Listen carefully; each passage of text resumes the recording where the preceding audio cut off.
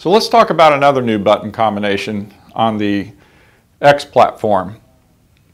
Here I've got my alternating twin. I have a system that's in service alarm mode. The service alarm has trip to notify us that periodic maintenance is due. Under the old system, we had to reprogram it in order to reset it. The new system is very easy. You'll notice anytime the service alarm's on, you can use the next button to cycle through all the user screens, which the display will match the system. Blue for softener, green for filter. When you arrive at the service alarm screen, it turns to red. That's to alert the user, and if you're on Energy Saver Auto, all displays, the blue and the red, green if it's a filter, will remain on until the service alarm's reset. It's very easy to do. You want to cycle through the screens, make sure you're on the service alarm screen, and while it's on that screen, you push the up and the down buttons together and hold them until it clears. And that resets the service alarm.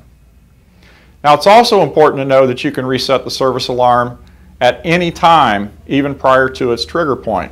You do that by entering level 1 programming and going to the service alarm mode. That's the next and the down button. Cycle through the screens till after the relay.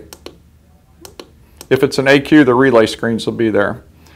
You get to the service alarm, and in this case, this one's set on both gallons and time. It'll tell you the values for each one.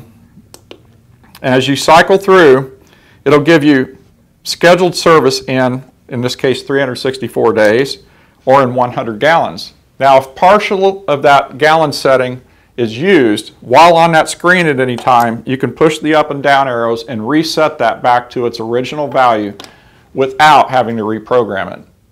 So again, that's a new feature added to the service alarm, and it's a button combination that makes that process easier.